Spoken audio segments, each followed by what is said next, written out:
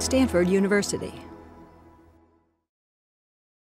Okay, I want to review a little bit and then discuss the equation of state, two equations of state, well, three equations of state, and where we get our information about them, where our knowledge, not cosmological knowledge, but our knowledge based on basic theory, basic physics, where that knowledge about the equation of state comes from. But before I do, I just want to very, very quickly remind you where we are, where we're going. The basic question that we want to answer in cosmology is, what is the history of the universe? And to the extent that the universe can be thought of as homogeneous and isotropic, it really boils down to what is the time history of the scale factor.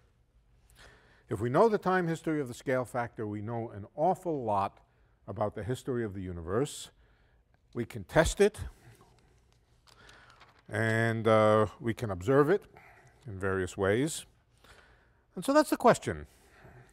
That's it's not the only question, but it is one overriding question that if you want to do cosmology, you better have under your control. What is A of t as a function of time? How does it evolve? I'll just remind you quickly, we studied some models. There was the matter-dominated model, and in the matter-dominated model, A of t expanded like t to the 2/3. In the radiation-dominated universe, A of t expands like t to the 1/2. Both of these are models. Neither one of them is exactly correct. Today, at late times, this is almost exactly correct. At very early times, we believe that this was more correct, and there was a transition between them. We talked about it at length. We're going to, when we get to observational cosmology, we're going to talk a great deal about how we know anything about this, how we know anything about this, and what the various meanings of them are. But not yet tonight. Okay, we talked about also the importance of the equation of state, that the radiation and the matter-dominated universe are two examples of universes which evolve under different conditions which can be characterized by an equation of state. The equation of state, incidentally, is what tells us how the energy density, which is on the right-hand side of the Friedmann equations, of the cosmological equations, it tells us how the energy density changes with changes in the scale factor. For example, it tells us in the matter-dominated case, matter-dominated, it tells us that rho is equal to some constant, let's call it rho naught, divided by a cubed. And the a cubed is just the volume of a piece of space as it expands. The density is the amount of energy in it divided by the volume. And that's just something over a cubed. In the radiation-dominated case, which we're going to talk about extensively today, where the equation of state comes from, rho goes like rho naught divided by a to the 4th. This is radiation-dominated. Now, the difference between these two originates in the difference between the relationship between pressure. I'm going to review these things quickly now. In the relationship between pressure and energy density, there are many. The relation between pressure and energy density is called the equation of state in cosmology. It's also part of the equation of state of a statistical mechanical system, which usually involves other variables like temperature. But in cosmology, we make a simplifying assumption that, that the energy density and the pressure are simply related, and for simplicity and because it covers a lot of interesting cases, we take the equation of state to be pressure is equal to some number called W, and W is a number. It characterizes the fluid, whatever it happens to be, times the energy density rho. Let me just go back again and show you how the equation of state tells you these two different types of things. The equation of state for matter-dominated, let's start with that one first. The equation of state for matter-dominated.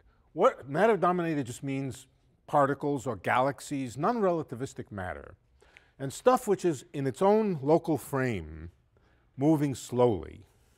Okay, what is the energy density? The energy density basically comes from just, let's call it the E equals mc squared energy of a particle at rest, the rest energy of the particle. Since we tend to set C equal to 1 in this class, it's just energy is equal to the mass of a particle. That's the energy of a particle at rest. But if we're thinking about particles which are all moving slowly, let's put back the C squared. Let me put back the C squared for a minute. The energy density is the number of particles per unit volume times the energy of a particle, and it has this big fat C squared in front of it. It's relative, the C squared is the speed of light, and it gives a huge magnitude to the energy of even a very light particle. A dust grain, because of its mass, a tiny dust grain, has enough energy in it to cause a big explosion, okay, if it were annihilated. So the energy density due to the particles is large. On the other hand, the particles are moving slowly. Where does pressure come from? Now, first of all, the particles are moving very slowly by comparison with the speed of light. Their motion is non-relativistic. What does pressure come from? Well, pressure comes from particles hitting the walls of a system. If we were just to think about a simple ordinary gas in a volume of space, pressure comes just by particles hitting the wall. It's proportional or related to the velocity of the particles that hit the wall. It contains the mass. Mass is important. If a bowling ball hits the wall, it creates a bigger force on the wall than if a ping pong ball does. But whatever is hitting the wall, it's hitting the wall slowly because all of these particles are moving slowly, which means the pressure does not contain the speed of light in the formula for it. What does it contain? It contains the velocities of particles instead. And because it doesn't contain the speed of light, typically the pressure is much, much smaller for ordinary non-relativistic particles, much, much smaller than the energy density. That's the approximation that the pressure is approximately 0 compared to the energy density, and that corresponds to W equals 0. So for non-relativistic matter density, W is equal to 0. For radiation, W is equal to 1/3, and we'll prove that in a little while. But let me just again go back and quickly remind you how we use that.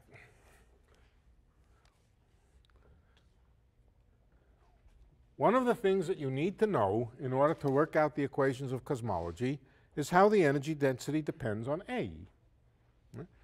This is the equation that tells us, so let me just go back very briefly and remind you how that worked. We began with a box of gas. Now, the equation of state can be analyzed by laboratory methods. If we of course, if the gas that makes up the universe is made up out of galaxies, it's not so easy to put a bunch of galaxies in a box. But galaxies are just particles. They're just particles from our point of view. You can put particles in a box, and in the box you can investigate the relationship between the energy and the pressure. And that's what we are interested in. So let's take a box with a certain pressure. The pressure on the walls of the box, let's take the pressure on this wall of the box here, it's equal to the force on that wall divided by the area. Force per unit area is the thing that's called pressure. or force is equal to pressure times area. Force is equal to pressure times area.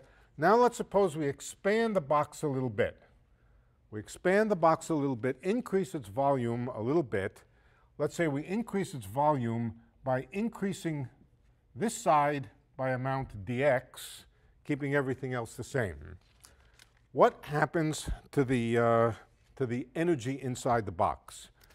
Well, if the box is exerting pressure on the walls and we move the walls, then the gas inside the box does some work on the walls.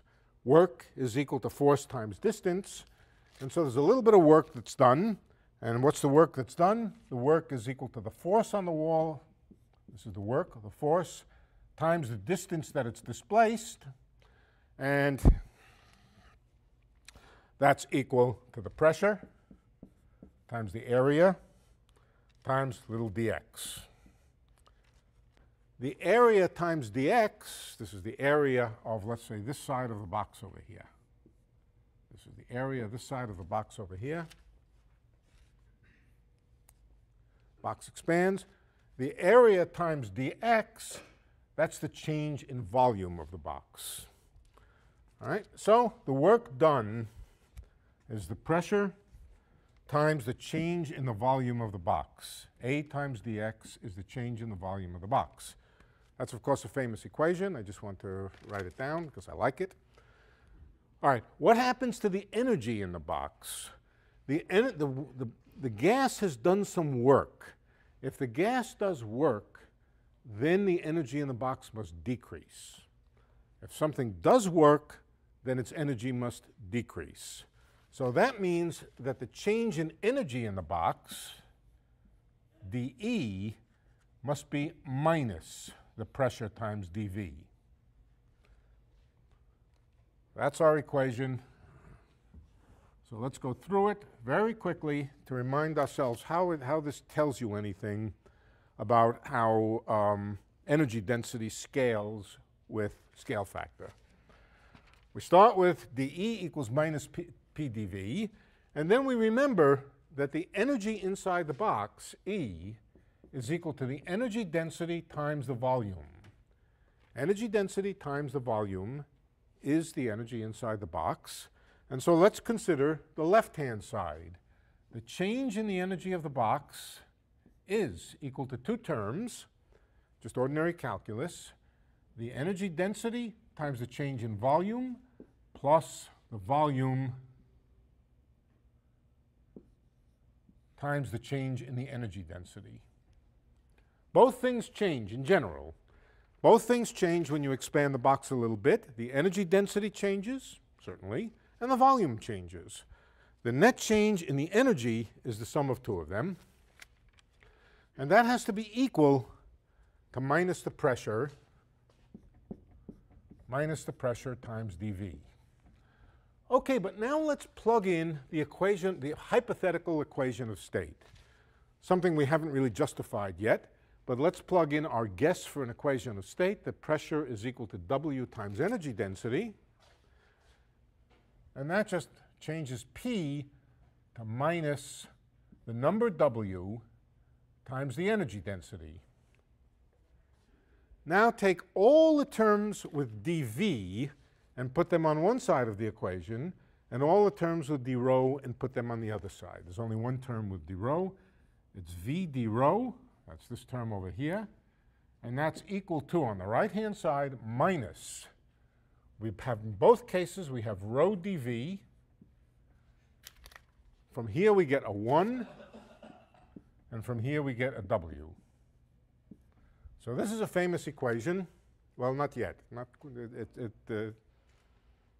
It's the preliminary to a famous equation.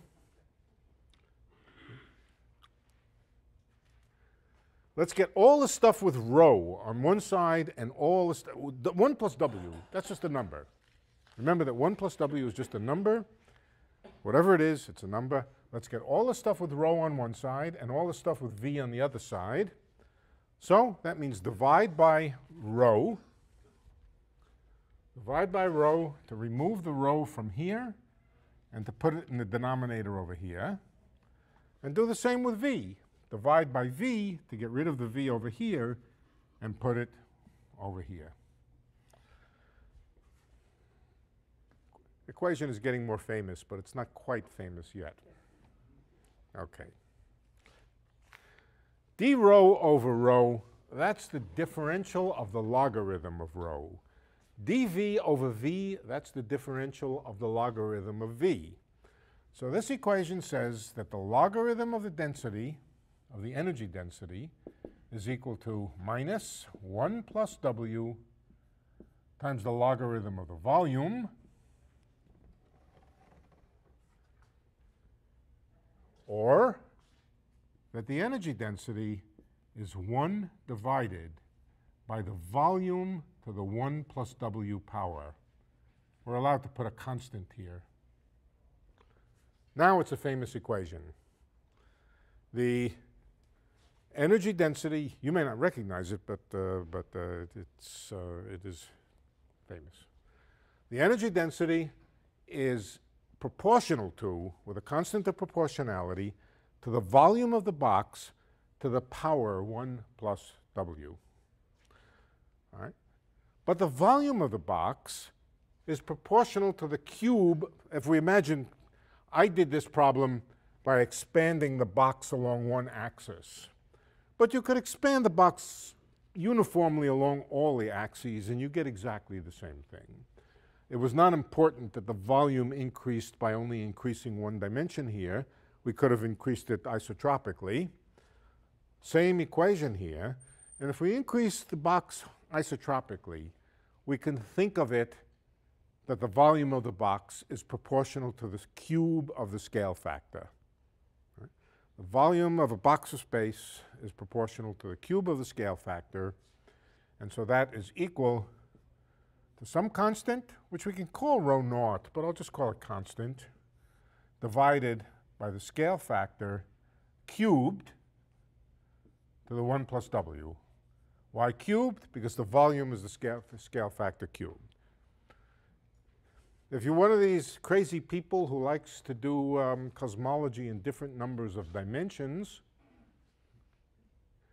then this cubed could become the 4th power, it could become the 2nd power, and so forth, but otherwise it would be the same. But if you're a sensible 3-dimensional person, this is the formula, and this formula now is famous. Okay, let's just remind ourselves, again, for matter-dominated, where the pressure is almost 0, because things are moving slowly, where the pressure is almost 0, that corresponds to W equals 0. Pressure is equal to 0 times the energy density. In that case, we just get rho goes like 1 over a cubed, and that's this formula over here. For radiation, which I simply told you the answer for, but we'll work it out tonight, for radiation, W is equal to 1/3. If W is equal to 1/3, then 1 plus W is 4/3, and this becomes a constant over a to the 4th. 1 plus W is 4/3, times 3 is just 4. 4/3 times 3 is 4, and we get 1 over a to the 4th. So, okay, that was review. Now let's come to the question of why W is equal to 1/3 for radiation. Radiation is massless particles. Radiation means photons. We could think of it also as electromagnetic waves. We would get the same answer, incidentally. But let's think of it as photons. The characteristic feature of photons that makes it different, than the non-relativistic matter, is that the photons are moving fast, and in fact, they're moving with the speed of light. Okay? So let's work out the equation of state. Let's work it out. We're going to work it out in detail. The equation of state for a box filled with photons. Here's our box. It's 3-dimensional, but I'm not good at drawing 3-dimensional boxes, so we'll just draw a 2-dimensional box. And it's filled uniformly with lots of photons. And of course, this is an instantaneous picture of it, but the photons are whizzing around with the speed of light. What's more, they're bouncing off the walls. They're bouncing off the walls. We'll assume that when they bounce off the walls, they bounce off and lose no energy and exert pressure on the walls. We need to know a couple of things, all of which I think we've talked about in the past.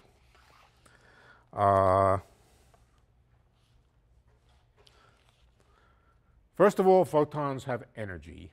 Let's call, what I'm going to do is pretend, but then I'll tell you why that didn't matter. I'm going to pretend all of the photons have the same energy. Now, for a box of photons in thermal equilibrium, it's approximately true, as a matter of fact, that they all have roughly the same energy. But nothing I'm doing really depends on that, and we'll see why. But for the moment, let's just pretend they all have the same energy. And let's call the energy per photon or per particle, let's call it epsilon. I'm not calling it epsilon with any deep motive. Often epsilon is used for a small number. Well, the energy of a photon is a small number, but that's not why I used it. I used it because it looks like E, but I want to save E for the total energy. So epsilon is the energy per particle or energy per photon.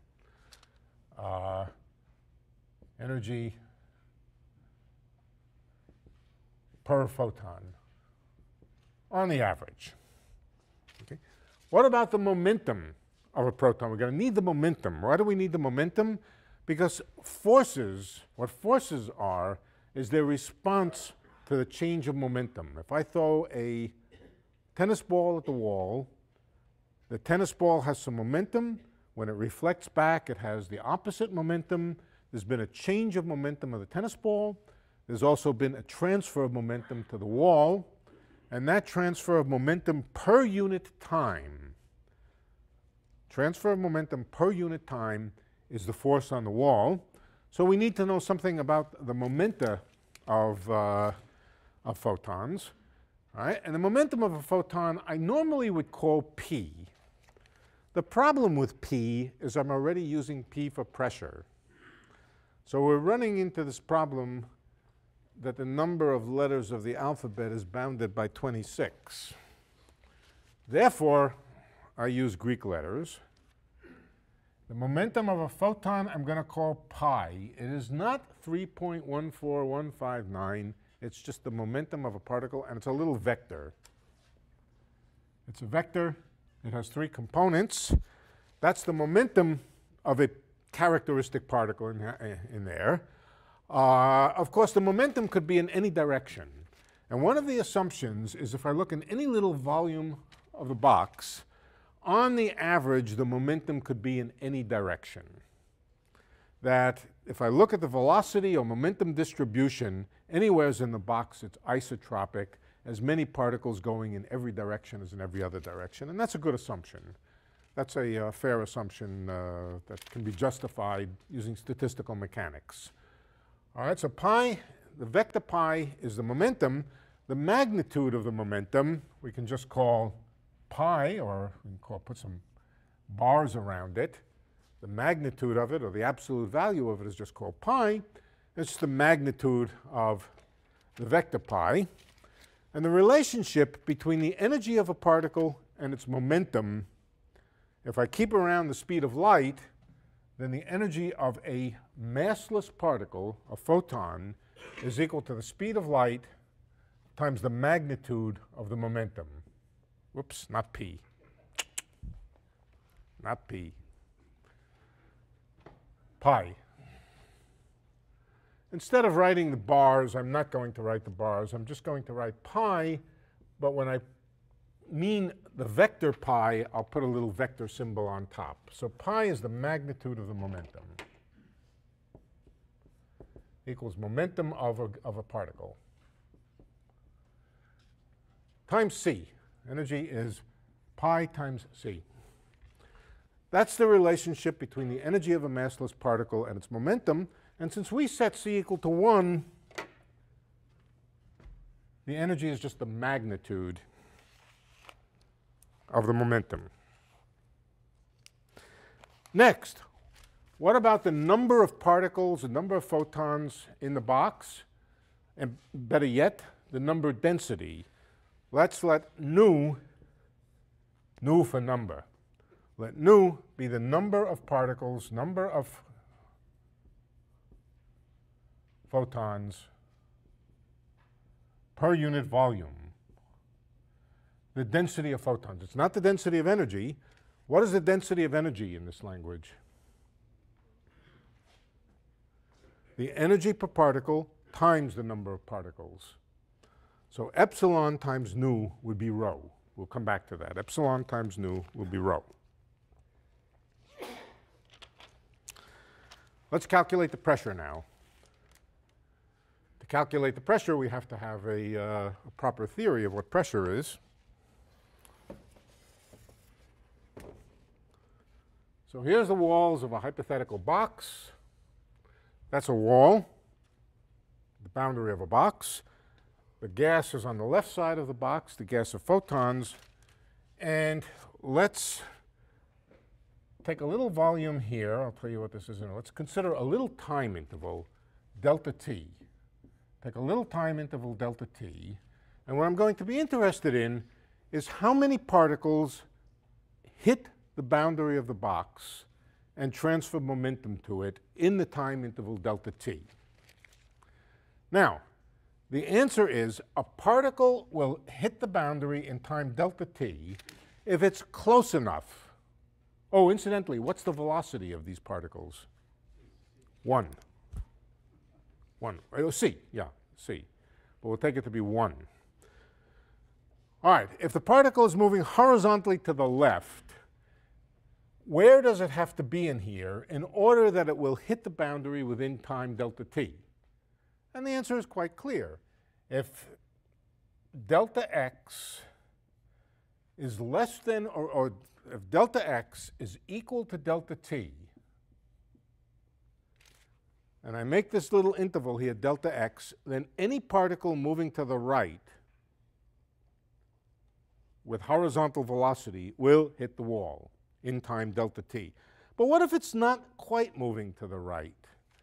What if it's moving at an angle theta? So let's take a particle moving at an angle theta. Then it will hit the wall of the box. Let me get the equation straight. If delta x is equal to delta t times cosine of the angle theta.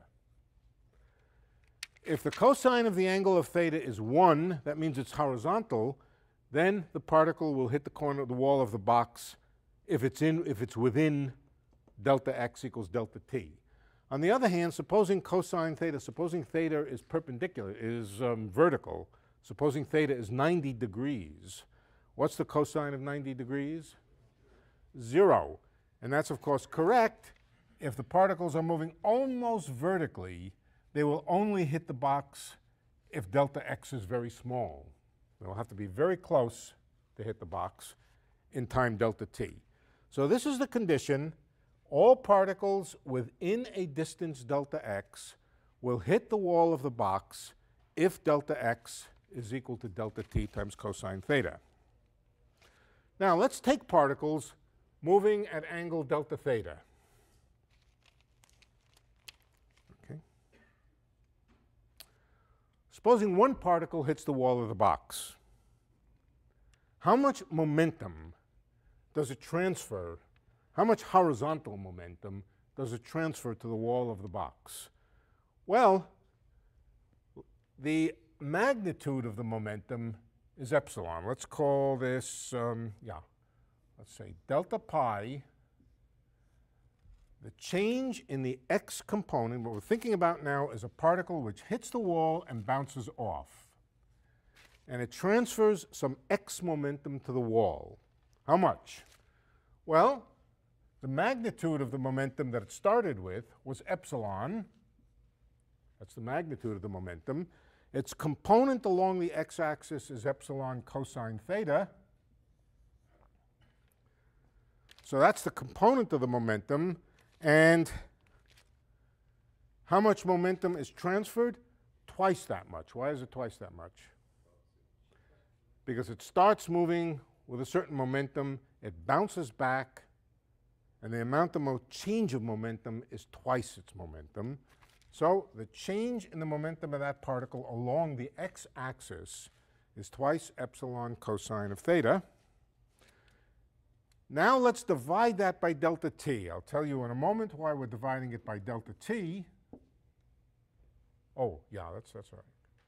Twice epsilon cosine theta. Let's divide it by delta t. Why am I dividing it by delta t? Because the force on the wall is the change of momentum per unit time, is the transfer of momentum per unit time. That's Newton's equations. The change, the force on an object is the time rate of change of its momentum. And so this is the force exerted for each particle that hits the wall, twice epsilon cos theta over delta t. Good. Now, how do we find the full force? We have to calculate how many particles hit the wall. This is what we get per particle hitting the wall. How many particles hit the wall? How many particles moving at angle cosine theta hit the wall in a time delta t? Well, a particle will hit the wall if it's within delta x. How many of them are there within delta x? The answer is the number of particles, let's put the number of particles that will hit the wall in that time, is going to be delta x times the area of the wall times the area. That's the volume of this little region times the number of particles per unit volume. N delta x, n equals delta x area times the number of particles. And let's see, have I left anything out of this? Nothing. Okay. So we should multiply this by the number of particles that hit the wall in time delta t. And that's pressure will equal twice epsilon cosine theta divided by delta t times the number, which is delta x area, number of particles per unit volume. But delta x is delta t cosine theta. So delta x over delta t is cosine theta. So we get a formula. The pressure due to particles moving at angle theta is twice epsilon cosine theta. Delta x over delta t is another factor of cosine theta, cosine squared theta, times nu.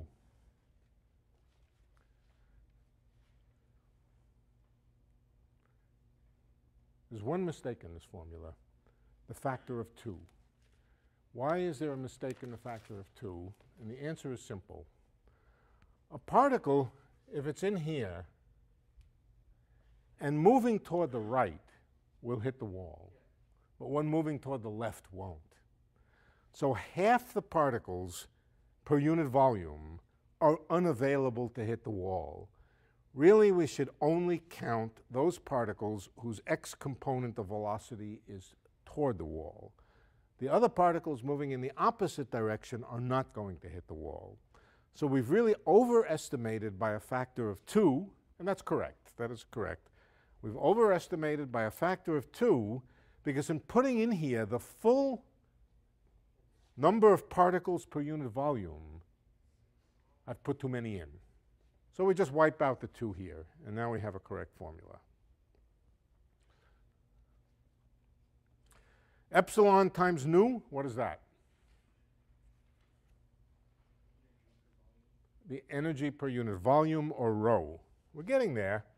The pressure is equal to the energy per unit volume, that's rho, times this cosine squared theta. Now wait a minute, what the hell did we do? We're getting an answer that depends on the angle. But of course, this is the pressure due to particles moving at a particular angle. What we need to do is integrate up the effect of all the different angles that the particle could be moving at. Or better yet, we can ask, it's equivalent, what is the average of the square of the cosine of theta for the particles? If we average over all particles, what is the average value of the value of cosine squared of theta? There are particles moving at theta near 0. There are particles moving near theta equals pi. There are other ones here. There are other ones here. What is the average value of cosine squared? If I asked you what the average value of cosine would, you'd say 0. But it's cosine squared. So we have to ask, what is the average value? And here's the problem. The x-axis here is the one perpendicular to the wall. There are particles flying about at every angle in the room, all possible directions. We want to know, on the average, what is the square of the cosine of the angle? Okay? It's an easy problem. It's an easy mathematical problem. It has a very simple solution. Here, let's leave that there. It's less than 1, isn't it? Why is it less than 1? Because the cosine never gets bigger than 1. Okay, so it's surely less than 1. But we can calculate it rigorously. We suppose every particle, the direction of every particle, is characterized by a little unit vector in 3 dimensions. The unit vector, let's call it n, and it has 3 components, nx, ny, and nz. And it represents the little unit vector along the direction of motion of the particle. 3 components. Here's the x-axis, and I maintain that nx is just cosine theta. I think that's obvious that the x component of the unit vector is just cosine theta. Now, here's something which is true. Nx squared plus ny squared plus nz squared equals 1. That's just the fact that this is a unit vector. Now let's average. Let's average this equation over all possible directions. What will that give us? That will give us the average of nx squared plus the average of ny squared plus the average of nz squared. But nx squared and ny squared and nz squared, they're all equivalent. They're just related by rotation. If the gas is isotropic, locally isotropic, so that the velocity distribution is the same in every direction, then the average of nx squared, let's average it. Bracket just means average. Of nx squared plus ny squared plus nz squared is just 1. And if they're all equal, that tells me that the average of nx squared is just 1/3. Huh? If there were 4 directions of space, it would be 1/4. If there were 2 directions of space, it would be 1/2. If there was only 1 direction of space, it would be 1. So what have we found? We found that the average of the cosine squared of theta is equal to 1/3. Pressure equals 1/3 rho. That's the derivation of the equation of state for radiation. Oh, did I really make any mistake when I said all the particles have the same energy? No. This could be thought of as the contribution from particles of a given energy, but for every energy, each contribution is such that the pressure from that contribution is equal to the energy density from that contribution. If you add them all up, it doesn't matter. You get the same answer. So, yeah. This sounds like it's for a box that has perfect mirror walls. Yeah. If it has a black wall that absorbs and then re-emits the photon, is that the same answer? If it has a black, yes, the answer would be the same for a black wall which re-emits the photons. But you might ask, what wall are we talking about? What wall are we talking about? There's no wall out there in space. So there's no these photons are not reflecting off a wall, nor are they being absorbed by the wall. What are they really doing? They're going right through. They go right through the wall. But on the other hand, for everyone that goes through, on the average is one coming from the opposite direction. So on the average, the wall of the box really does behave as though the particles that go out, you lose their momentum. The particles that come in, you get their momentum, and it really does behave the same way.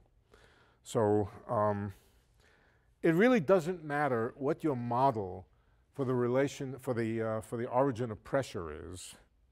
It's always the same. Radiation pressure is a third the energy density. This is just a little example in a box with reflecting walls. In a box with absorbing walls, it re-radiates. If you're in thermal equilibrium, then it's the same. The radiation in the universe is mostly, almost all, the microwave background, and it is in thermal equilibrium. So, okay, that then ties up a bunch of little ends. It ties all of this together. We now understand this, we understand that, we understand that, we understand that.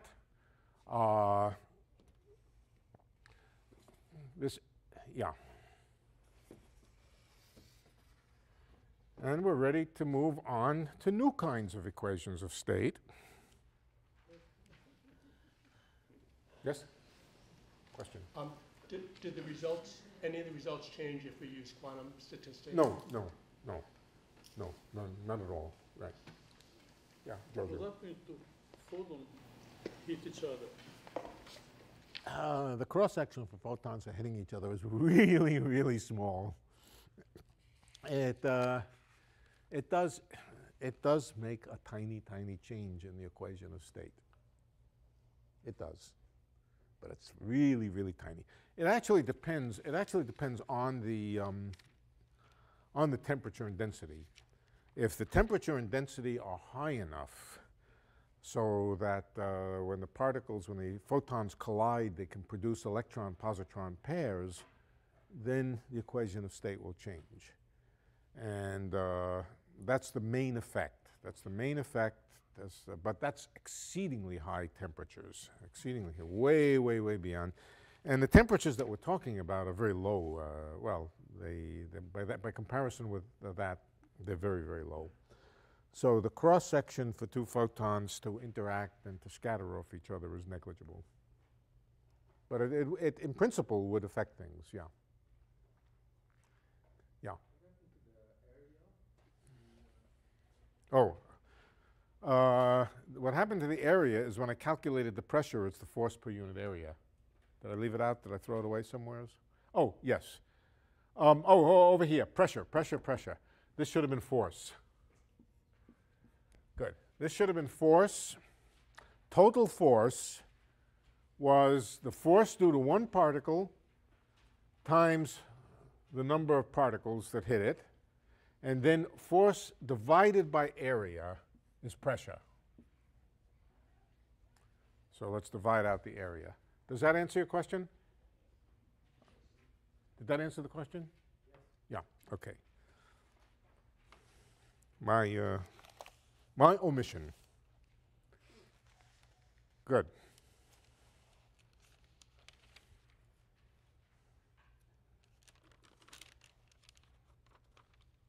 Any questions? Do you find that hard or easy? Not too bad. Okay. Now, can energy density ever be negative? Yeah, under certain circumstances it can, but not under any circumstances we will ever be interested in, or at least not for the moment. Energy density, well, I take that back. Yes, energy density can be negative. No, I take it back. It can be negative. And we'll even talk about negative energy densities. But more familiar, pressure can be negative. Okay, so let's discuss under what circumstances pressure can be negative. Are there any pressure, any situations where pressure is negative? The answer is yes. Negative pressure has another name. It's called tension, or in particular, in one dimension. Think about a one-dimensional world. Here's the one-dimensional world. We make a box in the one-dimensional world. A box is just a little line interval, and we can imagine particles flying around in it. Particles flying around in it will exert, flying around and bouncing off it, will exert forces on the wall, and when they bounce off, they will obviously push the wall out and correspond to positive pressure. Does it make any sense to think about negative pressure? Sure it does. Here's an example of negative pressure. Instead of particles flying around, imagine that the two ends here were connected by a string or a spring.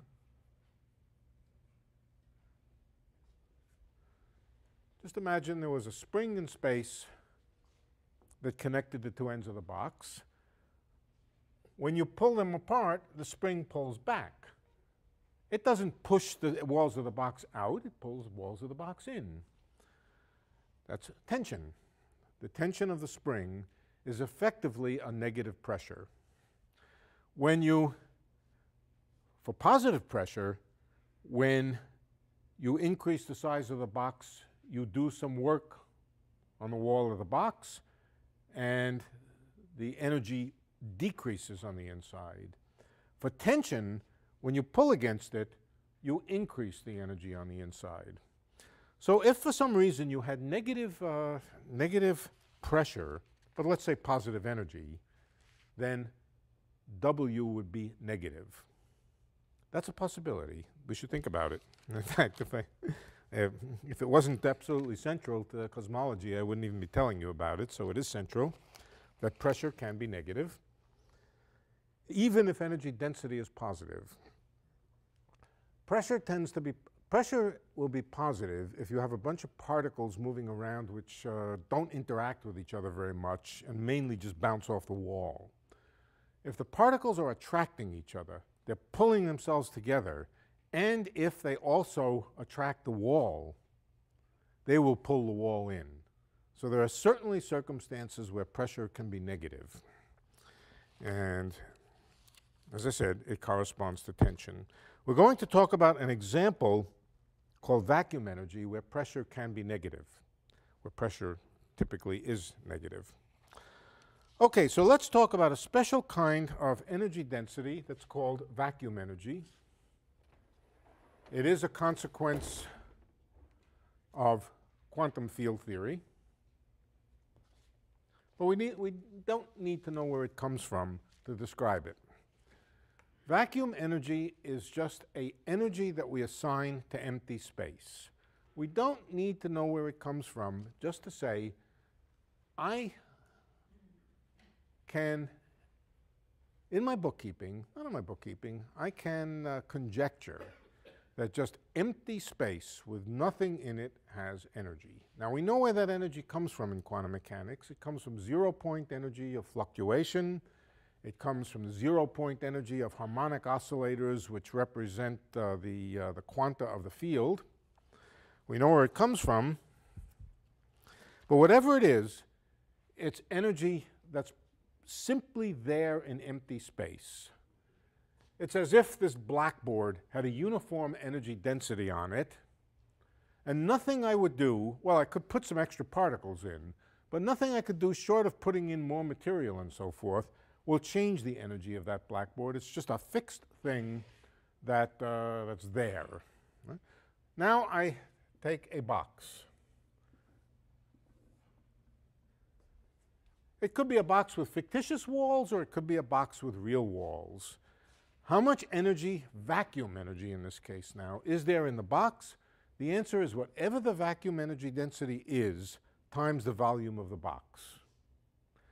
And vacuum energy has the special property that the vacuum energy density is universal constant. It does not change when you change the size of the box, the density. It's just a characteristic of empty space, and as long as the box only has empty space in it, the vacuum energy density is fixed. Yes? So when you make the box, you limit the number of modes that can be inside You compared do. to outside. You do. So it would seem like the density would be less inside than outside. You limit the number. That's why, no, that's why the energy is less than the energy in all of space. Okay. If I didn't limit the number of modes, I would just be talking about the energy in all of space. And surely the energy in the box is less than the energy in all of space. I mean energy density. No, the energy density doesn't change. It's the total energy which changes because of what you said. And it's there is a Casimir force, but that is only important when the walls of the box are really, really close together. Other than the Casimir force, and that's not important unless the distance between the walls of the box is comparable or smaller than the wavelength of the radiation, or really, really close, really, really close. It's not important for our purposes. For our purposes now, we're just talking about an energy density which is there. It's always there, no matter what we do, and the box doesn't affect the energy density. Okay, let's give it a name. Let's see. Let's call it rho naught. Naught stands for the vacuum energy density. And I'm going to also call it, all right, lambda, rho naught, let me get it straight. Rho naught is equal to another constant, it's just another name for it, lambda, but I'm going to put a factor in. And the factor is 3 over 8 pi g.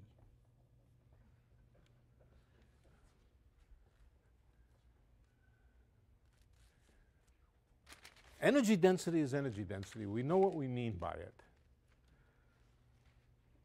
3 and 8 pi g are numerical constants. This defines lambda. It is the definition of lambda. There's a name for lambda. It's called the cosmological constant. Right? The relation between the left side and the right side is trivial. It's just a definition. You'll see why. You'll see why it's useful to define lambda. You know what? It's useful. Why is it useful? I'll remind you why it might be useful.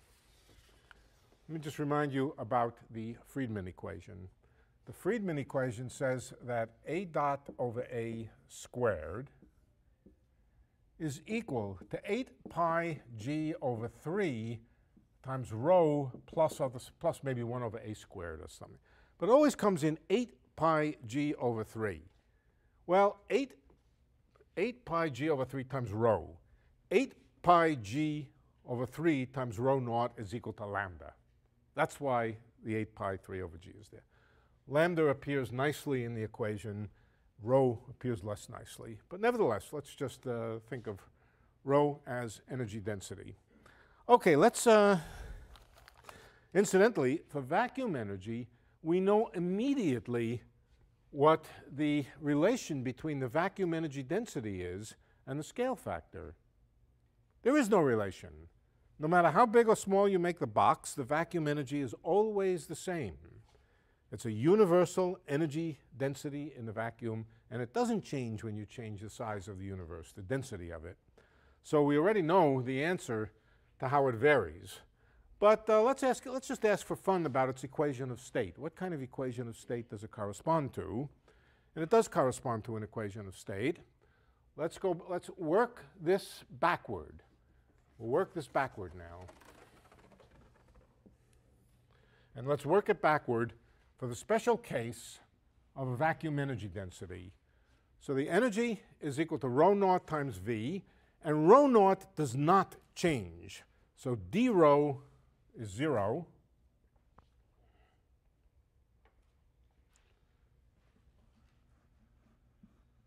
And that's equal to minus W rho naught dV. Can you read off what W is?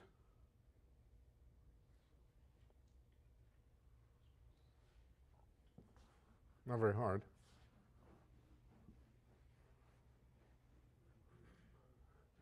Rho naught dV is minus W rho naught dV. With a little bit of calculation, maybe a half an hour's thought, W is equal to minus 1. W is equal to minus 1 for vacuum energy. When you read in various places that astronomers are measuring W, and they're discovering that W is close to minus 1, this is what they're talking about. They're talking about vacuum energy. The closer the experimental evidence is to W equals minus 1, what they're really talking about is that saying that the energy density of the universe is like vacuum energy. It doesn't dilute. It doesn't dilute when you expand space. It doesn't dilute because it's a property of empty space to begin with. All right, that's vacuum energy. It can be positive or negative. In either case, the pressure and the energy density have opposite sign. That's the meaning of W equals minus 1. So if the energy density of the vacuum is positive, the pressure is negative. If the energy density is negative, the pressure is positive. That's a characteristic of vacuum energy. It's not after a while, when you think about it, it becomes familiar, and it's something that's not all that crazy.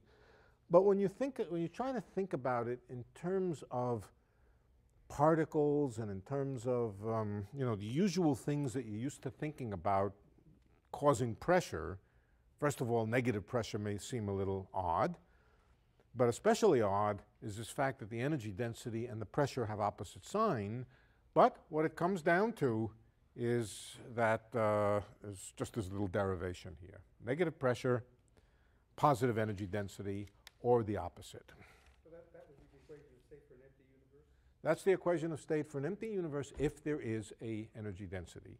Now, what the value of rho naught, this is the equation of state for an empty universe, assuming, that it's governed by vacuum energy.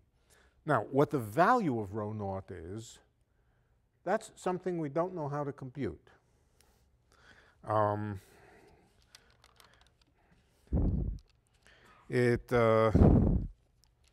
are too many contributions to it. They come from all sorts of quantum fields that we may not have discovered yet.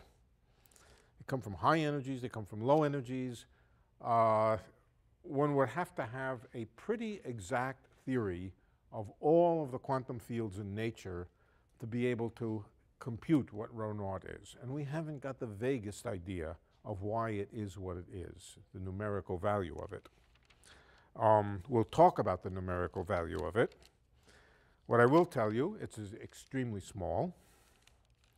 But what are the implications of it? What are the implications of it?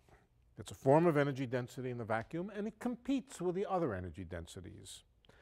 But let's study the special case where the only energy density in the universe is vacuum energy. Just like we studied the pure matter-dominated case, and then we studied the pure radiation-dominated case, and then we mixed the two of them, and we said radiation dominates early, matter dominates late. Let's isolate out just what pure vacuum energy density would do. All right? So let's go back to the equations governing the expansion of the universe and see how vacuum energy would influence things. There are there are actually 6 cases. The 6 cases are lambda, which is proportional to the energy density, is equal to positive or negative, plus or minus. Of course, there's an infinite number of cases. When I say plus or minus, it could be any number, any value. But let's distinguish positive and negative energy density, and positive and the 3 possible values of K. Remember what K is? K is the curvature of space. It's either positive, it's either +1, -1, or 0. +1 for spherical space, 0 for flat space, -1 for hyperbolic space. So we have k equals -1, +1, or 0. That makes 6 cases altogether. And what are the equations? The equations are the good old Friedmann equations. Let's write them down.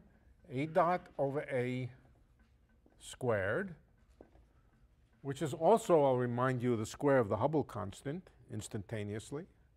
A dot over A squared is equal, first of all, 8 pi over 3 G times the energy density, but now the energy density is just the constant energy density of the empty vacuum.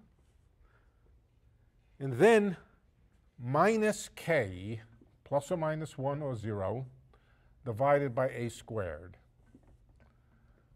That's our equation, and that's the equation we'd like to solve. Before I do so, let's just take advantage now of our definition that 8 pi g over 3 is called lambda. That's why lambda was introduced. It was introduced to get rid of this nasty 8 pi 3 over g, 8 pi g over 3, and just call it lambda. It's called the cosmological constant. It was introduced by Einstein, who later rejected it. And then famously, oh, it's also called dark energy. It's also the thing which the newspapers call dark energy. Dark because it doesn't glow. Yeah. As I said, we can have lambda equals plus, minus, or, and also lambda can also equal 0, incidentally, plus, minus, or 0, but we can take the various cases. If it's 0, we've already done the various things. Now, let's start with lambda equals positive. Let's take the case lambda equals positive, and also k equals positive. There are fewer cases that are relevant. I'll show you some cases which don't make any sense. First of all, supposing lambda is negative, and supposing k is positive, then both sides of this equation are negative, but this side is positive, and so it can't make sense. All right.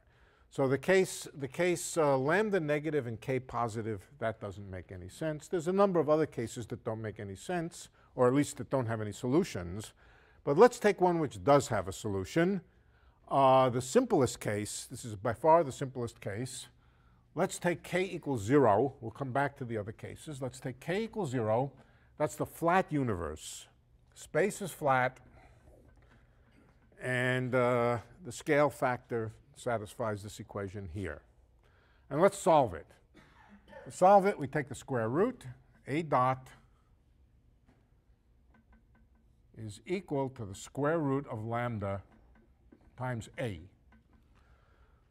All right, so what's the solution? A dot means dA dt. Let's write it out. dA dt.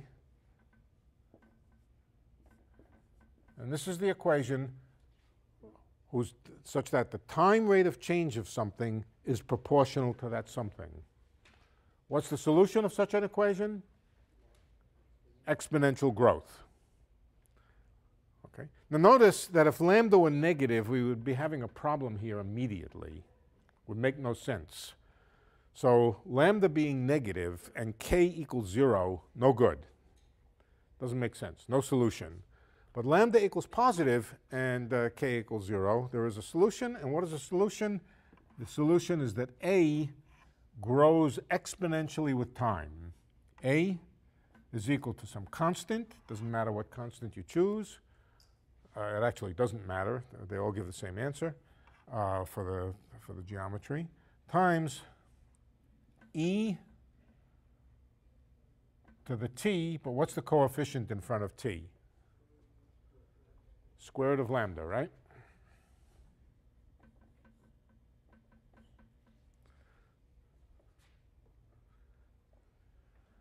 That's an interesting case. The universe exponentially expands. So that's a consequence of vacuum energy, positive vacuum energy, and no we're doing the case with no curvature. k equals 0. In that case, the universe exponentially expands. Let's calculate the Hubble constant. Remember what the Hubble constant is? The Hubble constant, oh, I don't have to calculate the Hubble constant. A dot over A squared. A dot over A is the Hubble constant. Hubble. And must be the square root of lambda. So the Hubble constant in this case, not generally, but in this case, the Hubble constant is just the square root of lambda. And we can also write that the scale factor exponentially increases, some constant, doesn't matter what constant, c, e to the Hubble constant times time. This is a space-time which exponentially expands and is called de Sitter space. De Sitter space.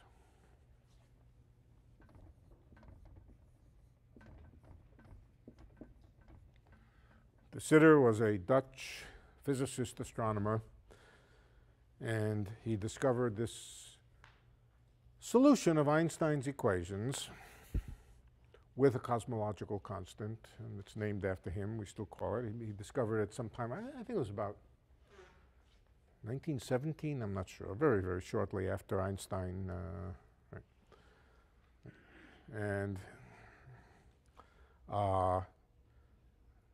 this is one version of de Sitter space, exponential expansion. Question. Yeah. So in this case, the Hubble constant is actually a constant even with respect to time. Right. That's right. This is the unique geometry with a Hubble constant which is constant.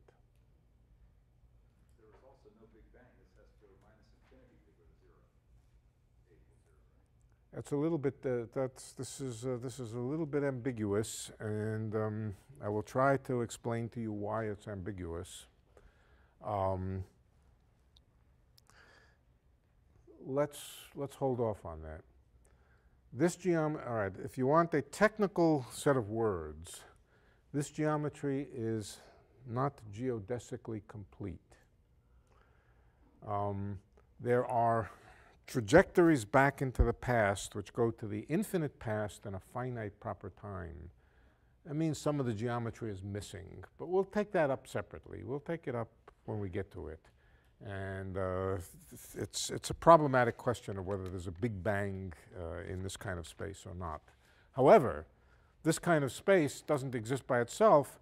There's no reason why we shouldn't put back other kinds of matter into it. And when we do put other kinds of matter into it, things change. Okay. In particular, they change at early time. Let's see. Let's see what goes on here. Let's put in rho naught, which is just lambda, but let's also put in some other kinds of matter. Other kinds of matter might be some radiation. That would be some constant over a to the 4th. So we would be adding to the cosmological constant some matter. Now, the very early universe is the time when the universe was small. The late universe is the time when it's big. When A is very large, when it's big enough, this will become smaller than lambda. And eventually, when the universe gets big enough, lambda will dominate and the universe will exponentially expand. On the other hand, very early times is when A is small. When A is small, it will be more important than lambda. So very early times, the vacuum energy is not important. Very late times, it dominates everything. That's why when we make our observations, we're in the process, meaning to say the universe is in the process now of making a transition from being matter dominated, let's put a cubed here, it's in the transition region where these two are more or less competing with each other. All right? So we're not yet seeing genuine exponential expansion. It's too early. There's still competition from this term over here, even though this one is bigger. Well, no, they're more, this one is a little bigger, this one's bigger, but they're competing. But we're beginning to see a transition from this behavior here to this behavior over here. That's what these curves that I've drawn repeatedly look like. They show something which looks very much at early times like matter-dominated, but over the last 1 or 2 or 3 billion years, we begin to see a deviation from it, and the deviation is pointing in this direction.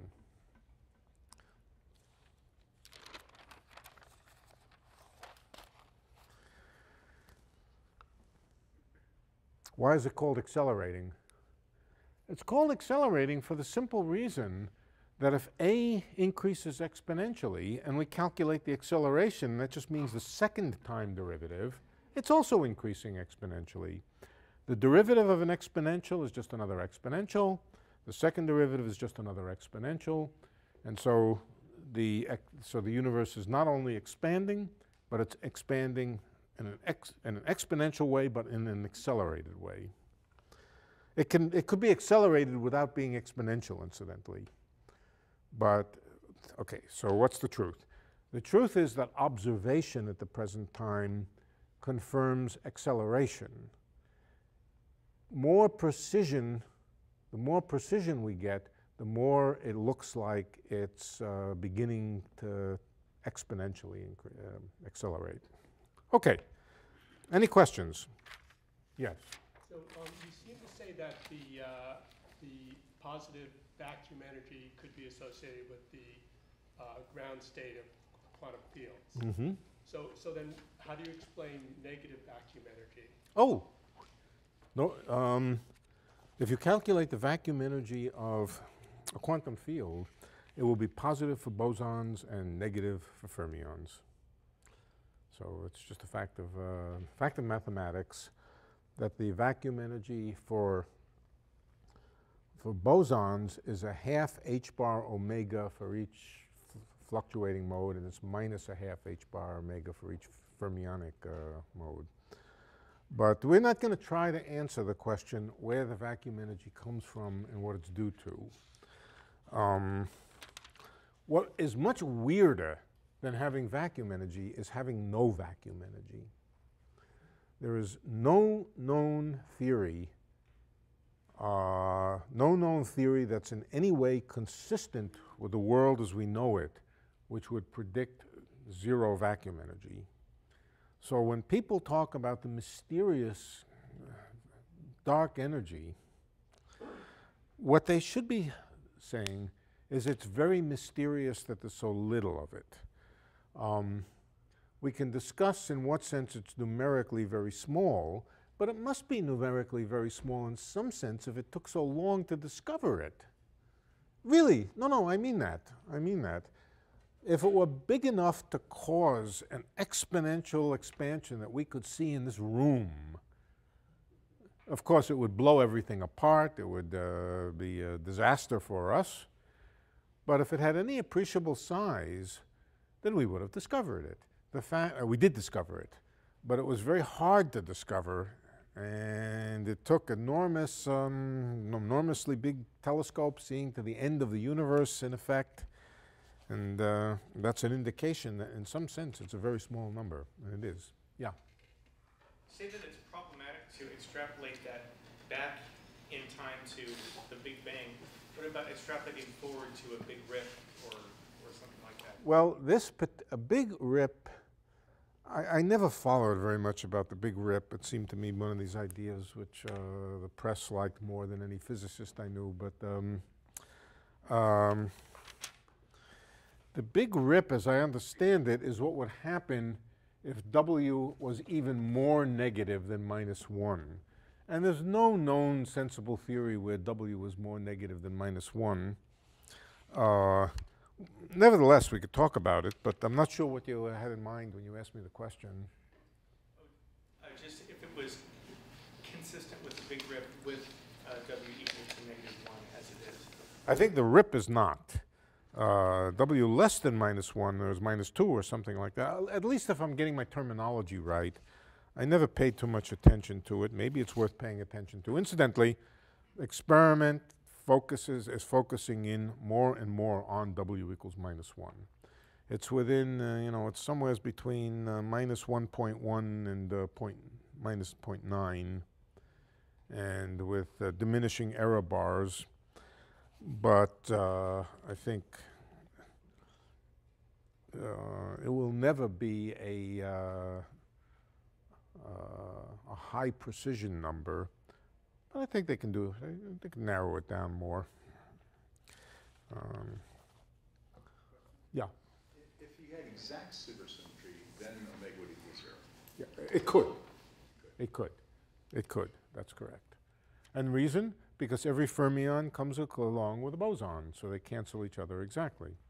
When I said, when I chose my words, I was thinking about exactly that. I said, no theory that agrees with everything we know about nature. And what we know about nature is that fermions and bosons are not exactly matched. So, yeah. What's the story with this factor of 10 to the 21 discrepancy between the calculated 0-point energy and the measured expansion rate? 10 to the 121. Sorry, I was off. A lot. Yeah. Well, there's only one. Most of the constants of nature that we usually call constants of nature are not terribly fundamental.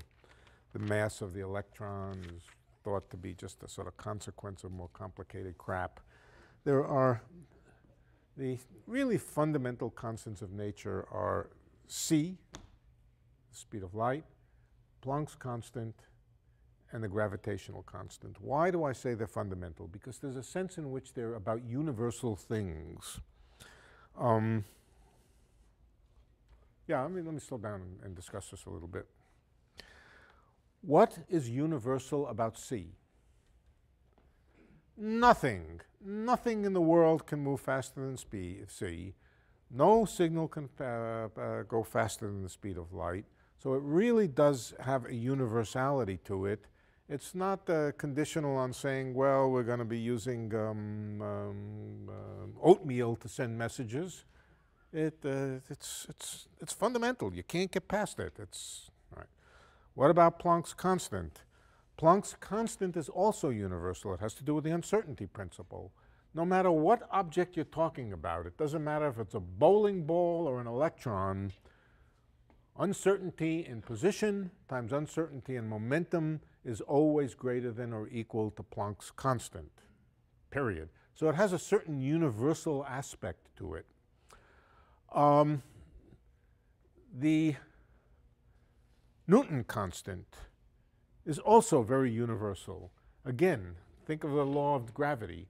All objects, exert forces between them gravitationally, which are equal to the product of their masses, the distance between them squared, and Newton's constant. So it's the use of the word all in all of those three cases, which says that there's something deep and fundamental there. There are other constants that we sometimes talk about. Let's say the ratio of the electron, the electron mass to the proton mass. It is probably true that all protons and electrons have the same ratio to mass, but there's zillions of particles, lots of different particles. The ratios of masses are not in any special way universal. So we tend to think of G, H bar, and C as very fundamental. Now, out of G, H bar, and C, out of those constants, you can make an energy density. You can make an energy. First of all, you can make a unit of energy. It's called the Planck energy. The Planck energy corresponds to the energy of a mass of about 10 to the minus 5 grams. In other words, a macroscopic mass, well, a microscopic mass, not like an elementary particle, but like a little bit of dust. A little bit of dust, if it were to annihilate, the energy that would be released is the Planck energy or the Planck mass, and it's about a tank of gasoline or something like that. It's a lot of energy. there's a Planck length. The Planck length is a very small length, and there's a Planck time. They are the units. They are the units of length, time, and mass that you can make out of g, h bar, and c. Or another way of saying it is that the units of length, mass, and time that correspond to setting g, h bar, and c equal to 1. Now, if you can make a unit of length, the Planck length, and it's 10 to the minus 33 centimeters, you can also make a unit of volume. The unit of volume is 10 to the minus 99th centimeters. If you have a unit of mass, you have a unit of energy. It's 1 Planck energy. And then you have a unit of energy density, 1 Planck mass per cubic Planck length. That's the natural unit, the universal unit, or the unit and incidentally, how big is that? Let's see. The Planck volume is tiny. The Planck mass is pretty big. That's a huge energy density. Vastly, vastly bigger than anything that we ever experience in the ordinary world. But on the other hand, when I say it's huge, I mean it's huge by comparison, with us ordinary creatures. It's the unit of energy density. It's the only unit of energy density that occurs in very, very basic physics. How big is the vacuum energy density? The vacuum energy density is nowhere near as big as that, and it's about 123 orders of magnitude smaller. Okay? So from somewheres unknown to us, there is a tiny, tiny energy density of the vacuum, which is 123 orders of magnitude smaller than what we might guess. Nobody knows how to calculate it, but what we might guess offhand is that it would be approximately 1 in natural units. Well, we would never have guessed that because we never would have been here to guess it if it were true. But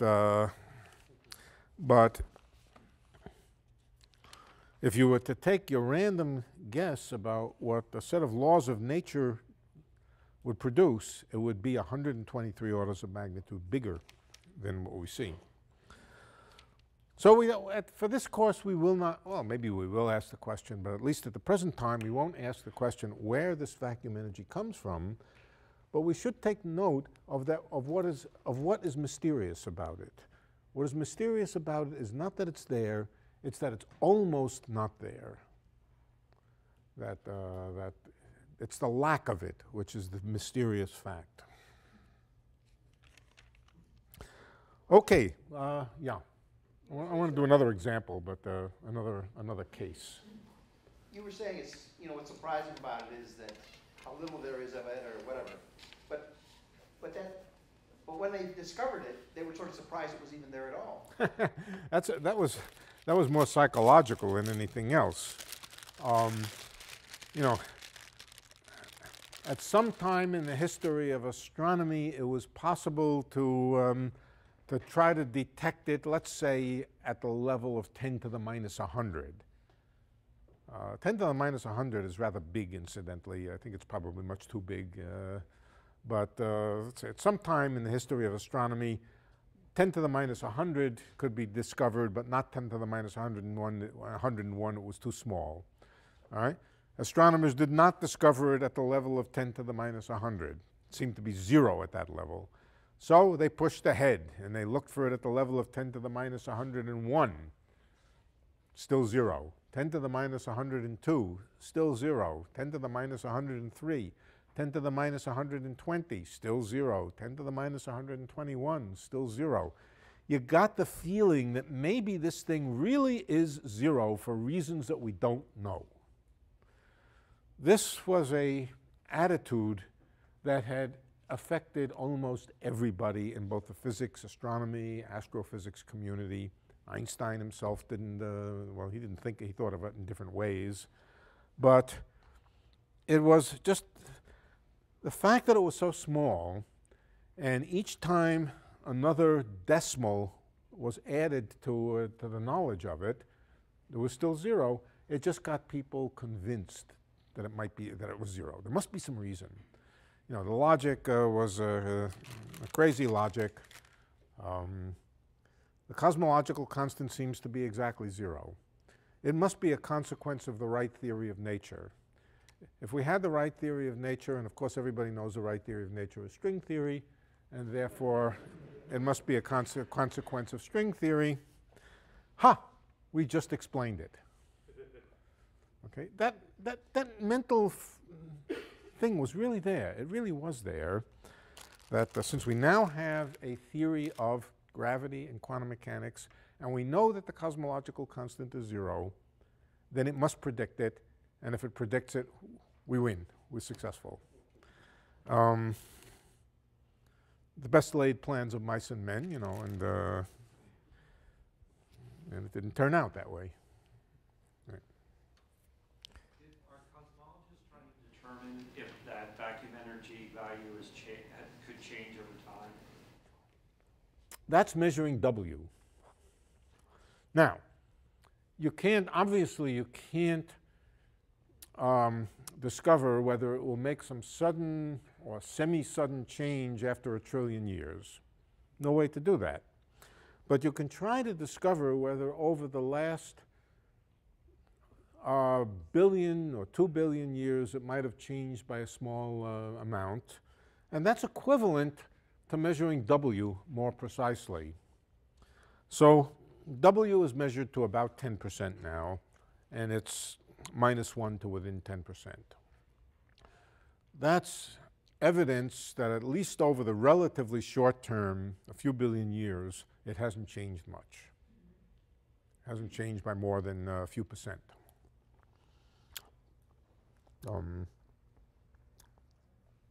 I think we'll never be able to nail it completely. Does the dimension that the observer is in make a difference in the value of W?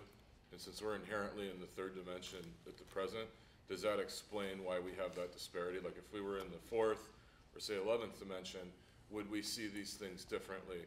Or no, not really. They're pretty similar. It doesn't depend much on dimension. So the shift that we see in the expansion universe wouldn't be any different if we were in the 11th dimension right now instead of the third? It'd be pretty similar. Yeah.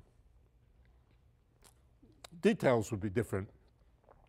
General pattern would be the same. All right, let's do another case just for fun. Let's do lambda positive. I'm not sure where my equation is. I lost.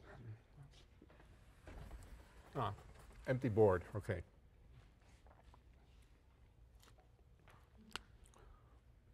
Let's do the case lambda positive, but instead of k equals 0, let's do k equal to +1.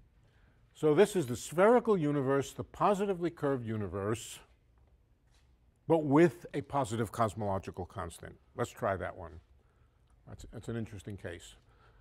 All right, here's how we work it out.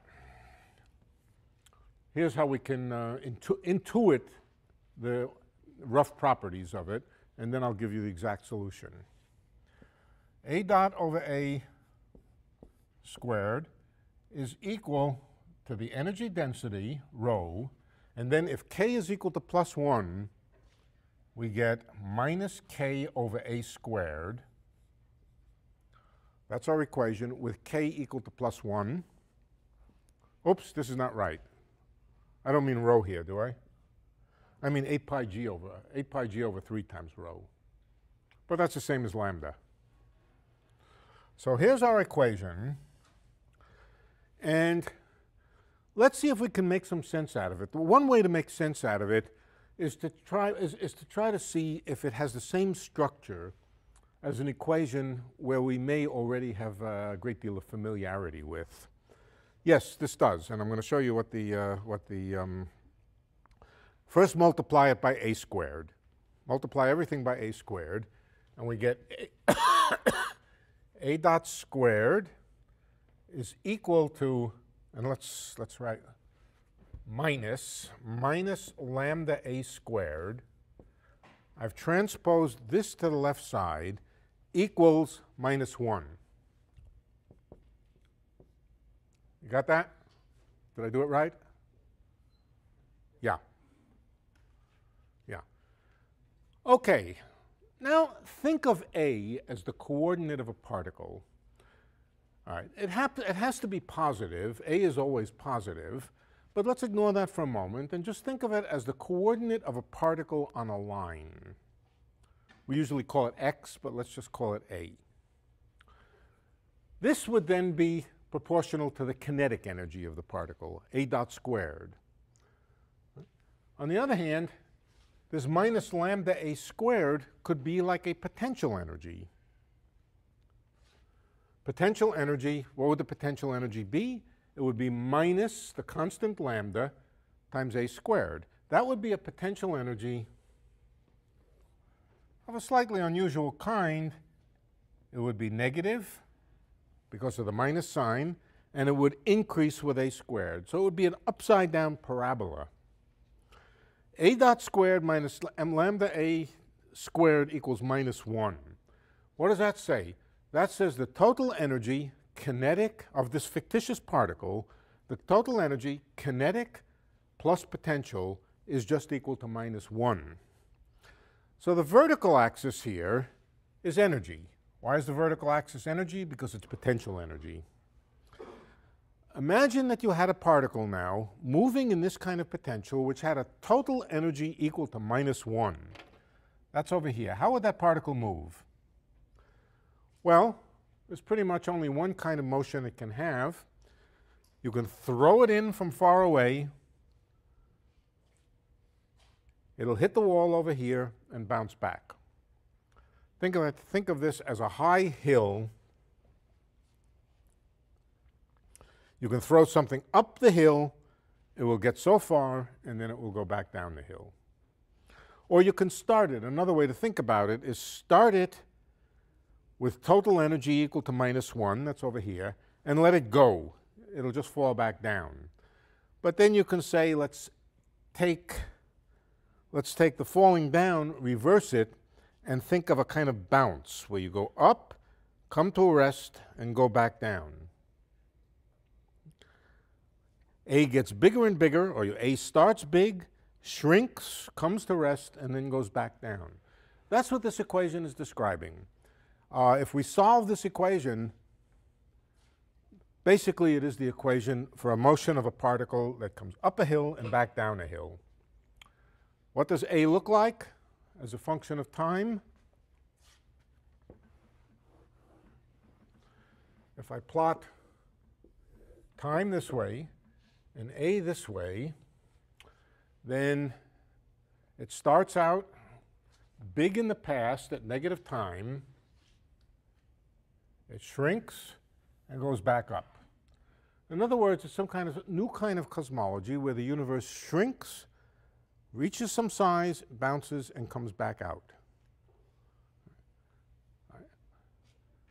Can we solve it exactly? Yes, it's not hard to solve exactly.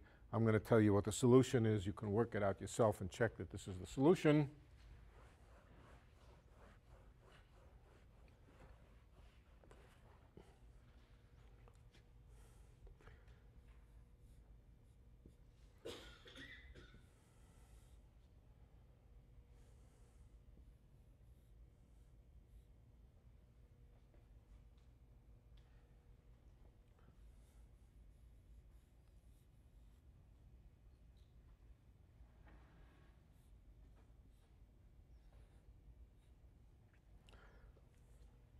One over square root of lambda times the hyperbolic cosine of square root of lambda t. That's the exact solution.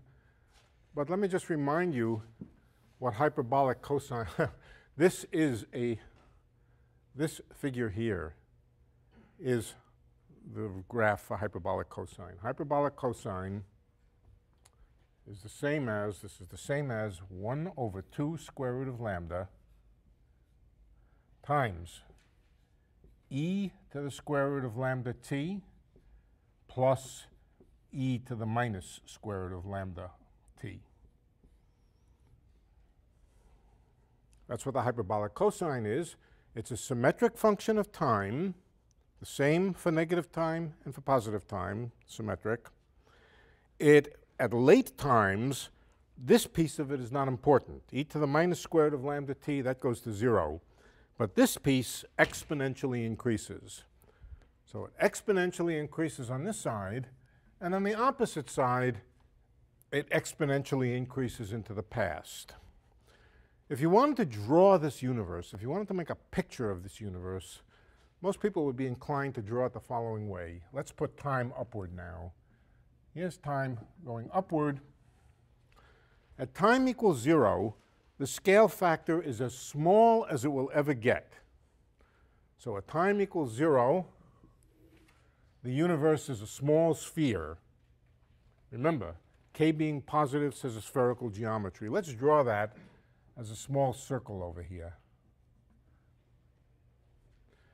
As time goes forward, the scale factor increases, and it increases exponentially. So the universe increases like that. But as time goes into the past, this solution is simply reflected and looks like this. So this is a strange kind of universe which exponentially increases in the future. Remember that the flat case also exponentially increased in the future. The flat case had only e to the square root of lambda t. It did not have this term here.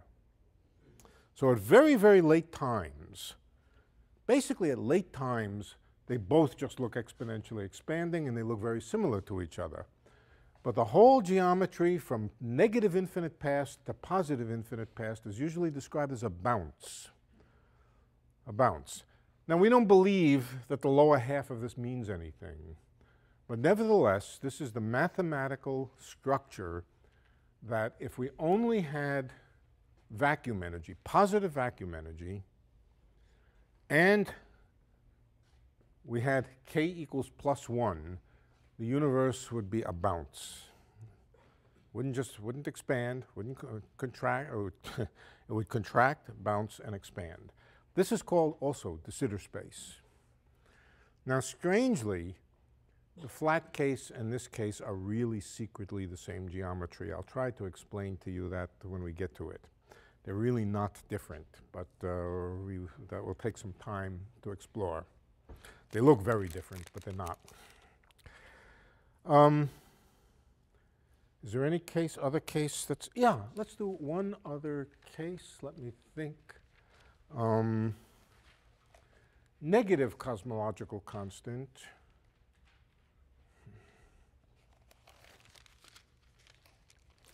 Let's try a case with negative cosmological constant and see what we can learn. All right. Lambda is now negative. Let's describe that by putting a minus sign in front of it over here.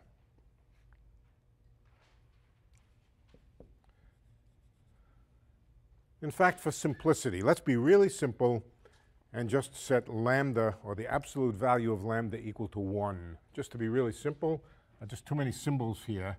Let's call it -1. Cosmological constant that happens to be -1 in some units or another. -1 over a squared, but it's really minus k over a squared. Minus k over a squared. Now, if k is 1 in this case, in other words, if space is positively curved, this equation is nonsense. On the left-hand side, a positive thing. On the right-hand side, a negative thing, if k is positive. So the answer is there is no solution with a cosmological constant for the with a negative cosmological constant for the positively curved case. But for the negatively curved case, there is. Let's see if we can figure out what it looks like. Let's take k to be -1, in which case this becomes +1 over a squared. And let's do the same job on it that we did. Here's our equation. Let's convert it to a simple mechanical system. Let's see what mechanical system this corresponds to.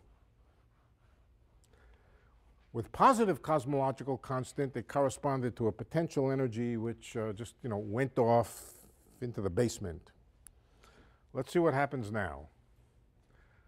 Let's multiply by a squared so that we get a dot squared, no a squared in the denominator, equals minus a squared plus 1. Got that? Multiply by a squared. Let's transpose the a squared to the other side. It becomes a dot squared plus a squared. If I had kept the lambda around, it would multiply this, but let's not. Let's just keep it plus a squared equals 1. Now, what kind of system are we talking about? If this is kinetic energy and this is potential energy, the potential energy is plus a squared. What kind of system has a potential energy which increases quadratically with displacement? Harmonic oscillator. Right.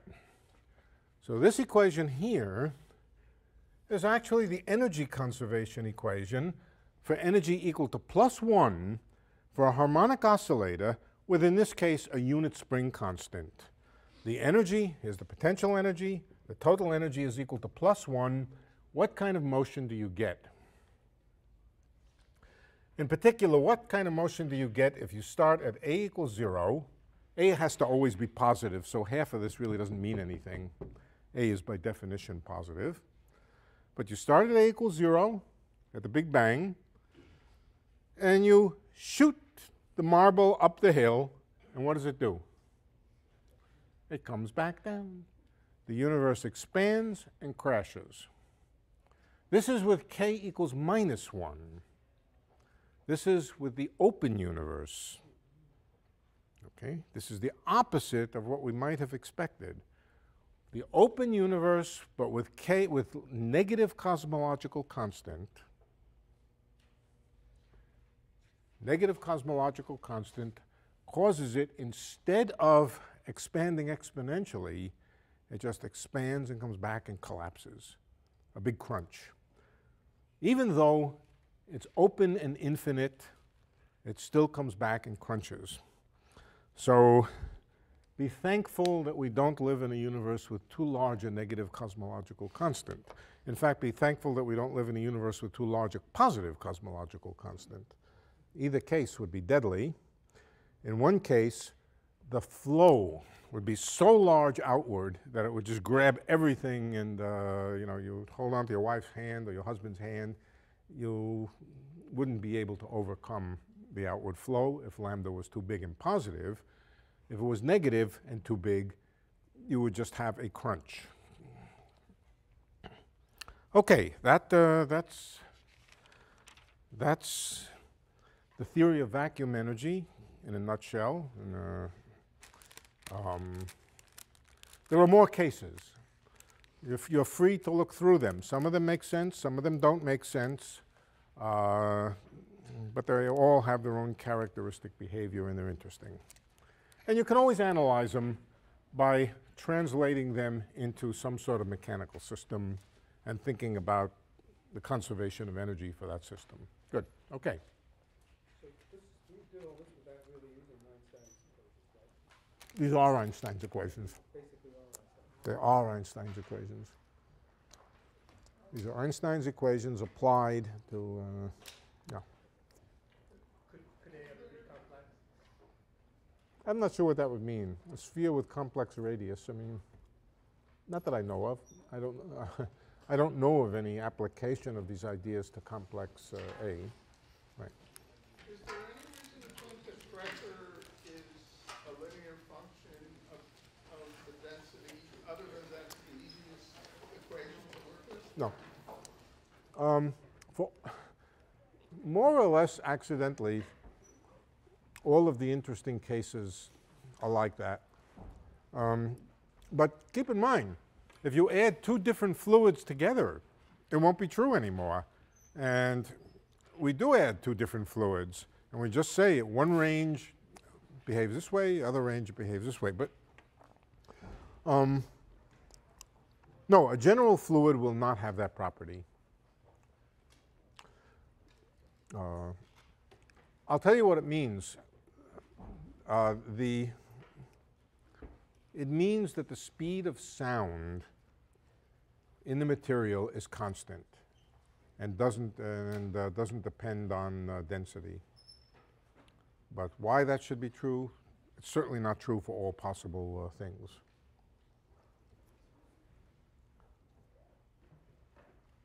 Okay. For more, please visit us at stanford.edu.